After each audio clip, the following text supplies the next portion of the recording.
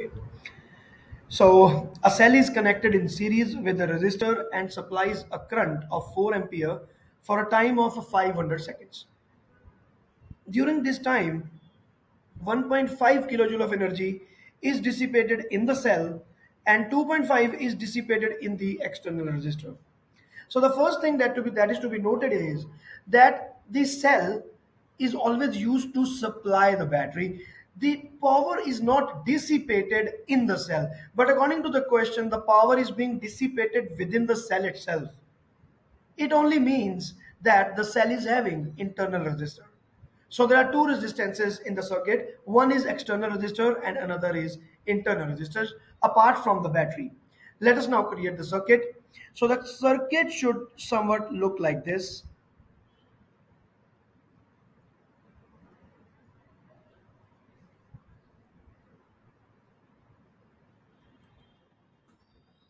Like this. And the current in the circuit is given as 4 ampere. Now in this question, there are two methods to do it. Now the method number one is we have to first find the total resistances, like we have to find the capital R, we have to find the small r. It's a very lengthy method. Instead of that, we would be going for another method, which is shorter one and innovative one. But it is hard for the students to think from that point of view. But if you understand the concept of these kind of questions in a deep manner, you would be able to see through the question itself. So it is given that 1.5 kilojoule energy is dissipated here and 2.5 joule is dissipated in the capital R resistance. So we will find the total energy dissipated.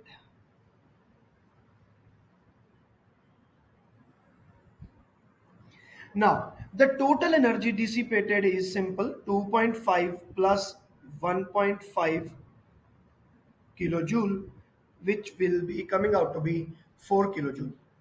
Now, energy cannot be created nor destroyed. So energy conservation principle says if this energy is dissipated in the resistances, the battery is giving this much of the energy for 500 seconds. So what is the formula for that? Now, the energy given by the battery is given by VIT. So V we don't know, current we know, and time we also know, that is 500 seconds. So this is the total energy that is supplied by the battery, and the total energy supplied by the battery is dissipated in the resistances. So both of them, they should be equal to each other. So this should be equated with 4000, that is 4 kilojoule. And now when we are going to solve it,